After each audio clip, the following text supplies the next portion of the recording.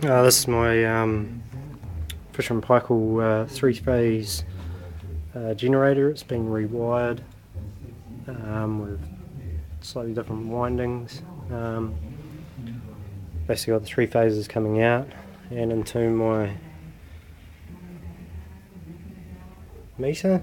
As you can see, you've basically just got the drill hooked up at this time at the moment, just to see how much voltage it puts out. But yeah, so if we spin it up slowly, you can see that even at that speed you're getting 7 volts, which is pretty slow.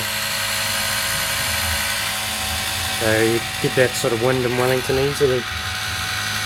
7 volts, this is only between 2 phases, so there's an extra phase to go. If we start ramping it up,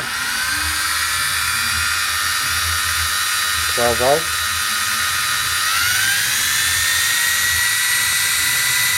20 volts,